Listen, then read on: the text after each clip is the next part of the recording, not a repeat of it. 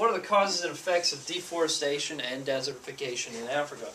So you need to know what cause and effect is, and by this point I think you should know what cause and effect is.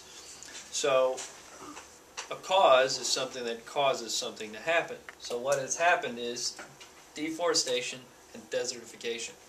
Deforestation is the cutting down the rainforest. There are huge rainforests in the tropical zone all around the world.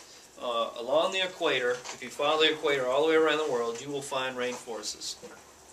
And a big problem for rainforests is that they are being deforested. What that means is large sections are being cut down. Now, why are we cutting down large sections of the rainforest? The reason is there's two causes for this.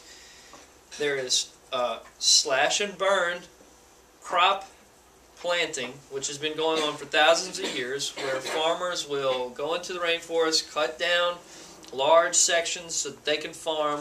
They'll burn everything that they cut down, and that ash produces nitrogen, which causes the soil to be healthy for a few years.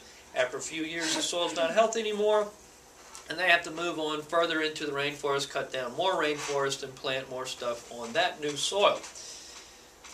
That's not a problem within itself because there's not enough farmers in the rainforest doing that, but that, with the combination of the timber companies being in the rainforests around the world, in Africa, in places like Brazil, and even in Indonesia, the reason why timber companies go there is because the wood that's in those forests is very valuable because it's very rare. So it's a money thing. If there was no money, if the rainforest was made out of pine trees, nobody would be deforesting the rainforest. But the rainforest is not made out of pine trees. The rainforest is made out of teak. And the rainforest is made out of mahogany. And those are very expensive pieces of wood. So people stand to make a lot of money by deforesting the rainforest. The effect of that is we're losing our rainforests. They're disappearing. Wildlife that lives there has no more habitat. You cut down the trees that the monkeys live in, and the monkeys got no place to live. Desertification.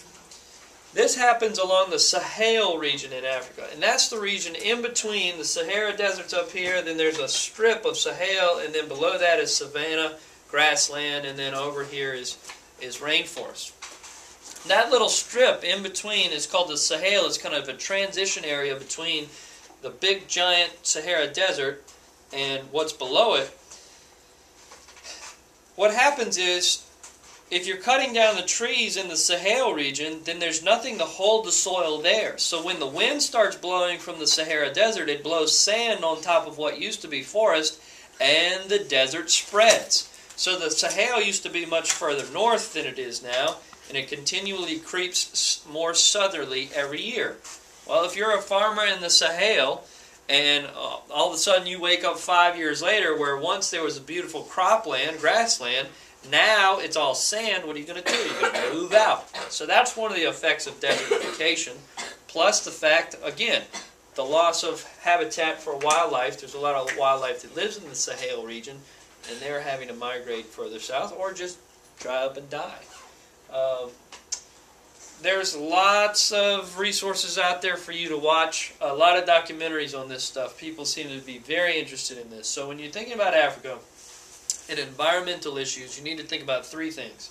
You need to think about deforestation, desertification, and water, which is also a big deal in the Middle East and in other places around the world, in Asia as well. Clean water and enough of it is a big problem for those three regions, Africa, Asia, and the Middle East, which brings me to our next video. So if you're watching this video, the next one is about water in Africa, Middle East, and Asia. Thank you.